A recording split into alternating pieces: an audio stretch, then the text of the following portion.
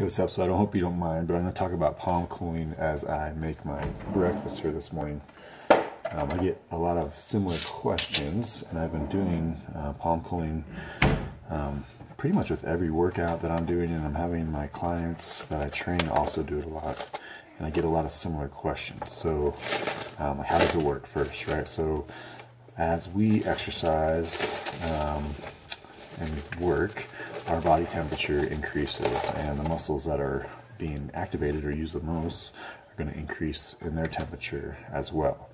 So as our muscles increase in temperature, they become less effective at contracting. Okay, so contracting is how our muscles produce force. Right, so as we heat up, basically we start to fatigue, right? So that's one way to think of like our decreased ability to contract is basically another way of saying that our muscles are fatiguing. Right, so not only do our muscles fatigue, but there is a signal sent to our brain to decrease our motivation to continue training. Right, so that's the other side of fatigue, is that mentally we have less and less motivation to continue, and this decreased motivation is triggered by increased temperature. Okay, so this is, from an evolutionary standpoint, probably a way that prevented us from overheating, which protected us from dying, right? So if we overheat, we get heat stroke. Heat exhaustion can turn to heat stroke, which can turn to death. We could die. So this is very important for us as we evolved. Now that we are in safer environments and have other ways to prevent ourselves from overheating, and we understand the science, we can manipulate that system and control our body temperature really well through some simple means. So the palms of our hands, the forehead of our head, the soles of our feet all have what's called glabrous skin over them. And glabrous skin is hairless skin. Okay? And what's important about these areas is that underneath that hairless skin is a special network of arteries and veins called AVAs. Okay? So AVAs stands for arterial venous anastomosis. And these special networks are primarily meant for temperature regulation. They do not, usually in most arteries and veins there's a capillary bed that the blood seeps out into, and that's meant for, like transport of oxygen and taking away metabolites from exercise. So it's like an exchange system for oxygen and other molecules. Okay, but in AVAs that is not the case. Okay, this is a direct connection of artery and vein. Okay, and this is only meant, really, primarily meant for temperature regulation. And all mammals have this, or most mammals, I should say. So if you think of like when your dog gets hot, it's going to go stick its foot in the puddle. If you get hot at night, you stick your foot out from underneath the blanket to dump heat. Or the other way too, if you're cold, you might put your hands on a warm cup of coffee. These are all ways that we use our glabrous skin and the AVAs underneath to control temperature. Now, back to an exercise standpoint. So as we exercise, our temperature increases. Right? And again, as that temperature increases, as that temperature rises, we have a decreased ability to perform and contract. And we can help regulate that through our glabrous skin. So palm cooling has been shown in the literature, and a lot of this is done through research by Dr. Heller at Stanford. So palm cooling has been a way to use these networks of arteries and veins called AVAs to help mitigate that rise in temperature and delay fatigue. Right? So if you're doing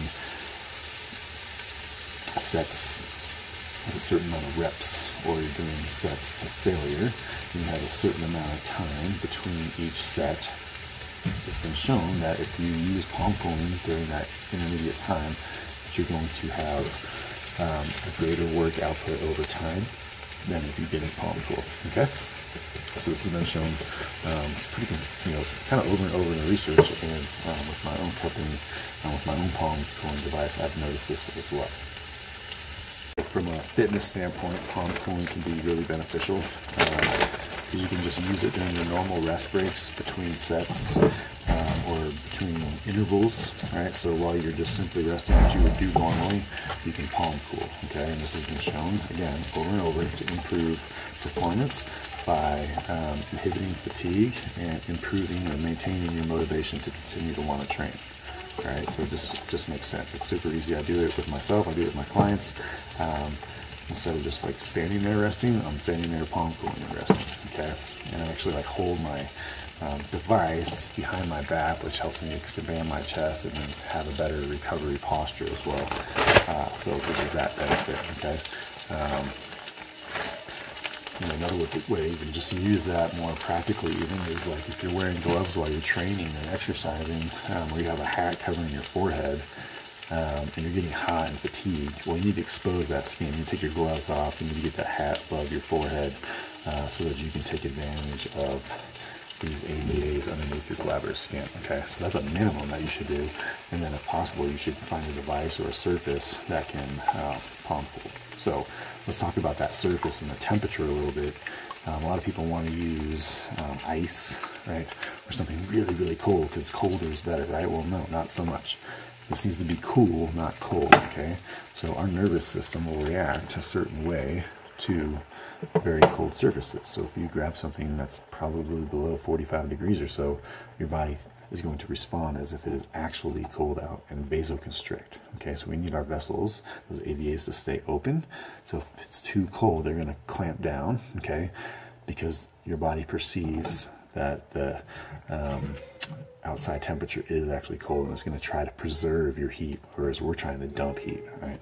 So the surface can't be too cold, just cool. So we found that between 45 and 60 degrees has been beneficial to us, and most of the research will be say between 50 and 60 degrees when we're talking Fahrenheit. Okay, so again, that's cool, not cold.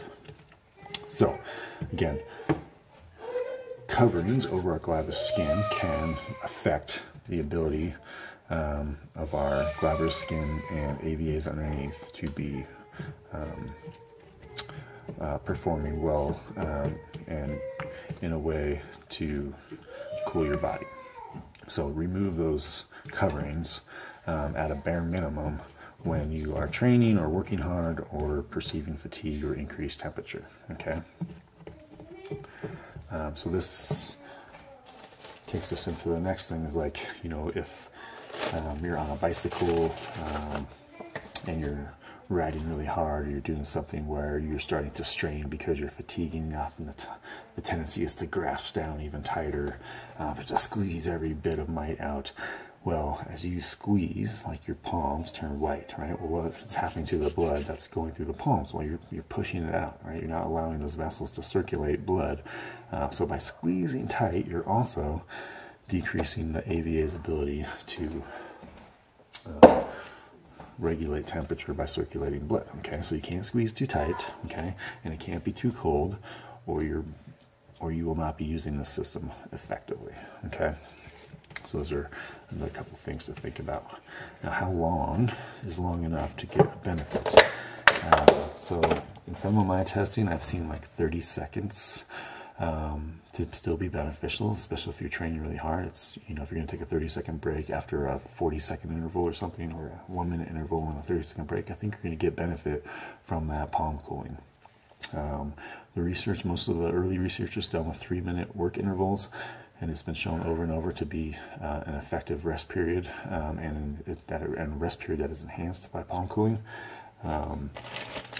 And then in my own testing, I've found that probably like 1 minute to 1.5 minutes has been optimal for me, okay, and some of my clients. So when we train really hard and we take a 1 minute to 1.5 minute rest break with palm cooling versus without, we're seeing like a 30% improvement in performance, which is really significant. Okay, so I guess the big thing here is like human performance does not need to be, or improving human performance or performance enhancement does not need to be dangerous, and it does not need to be illegal. Okay, it is super effective by just using what we have. Glabrous skin, AVAs underneath, exposing it to cool temperatures via just taking coverings off or actually placing that skin on cool surfaces. So I hope that helps. I'll talk more about some other ways to use it in future posts.